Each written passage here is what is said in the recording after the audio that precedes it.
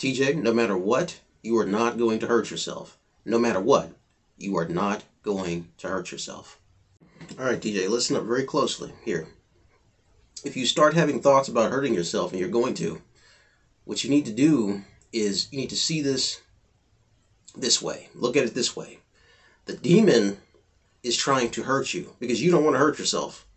So you have to understand that it is the demon who is trying to hurt you. So what you're going to do is, TJ, you're not going to hurt yourself. You are not going to hurt yourself. And tell yourself that. You are not going to hurt yourself. You are not going to hurt yourself. All right, TJ, I just want you to know something. I don't like the way your mother's talking to you. I don't like the way your brother is talking to you. I don't like the way your wife is talking to you. I don't like the way these people are talking to you.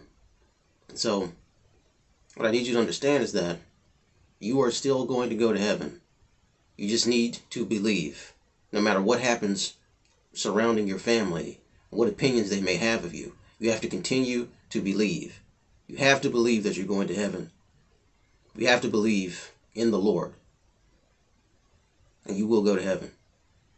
I'm praying for your family as well, TJ. That they may be counted worthy to escape the coming tribulation as well.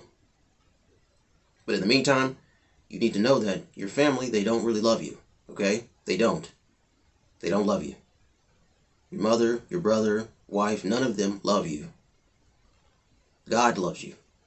He really does. And He wants you to be who you're meant to be, who you're supposed to be, who you really are. That's who He wants you to be. He doesn't want you to be all this other stuff in the world. Alright, now for all you people who think that this is funny, this is not funny. Alright, TJ is my friend, and no matter what you say, I am going to help him. Okay? I'm going to continue to make these videos because that's what I'm going to do for my friend. I don't care what anyone has to say about it. Alright?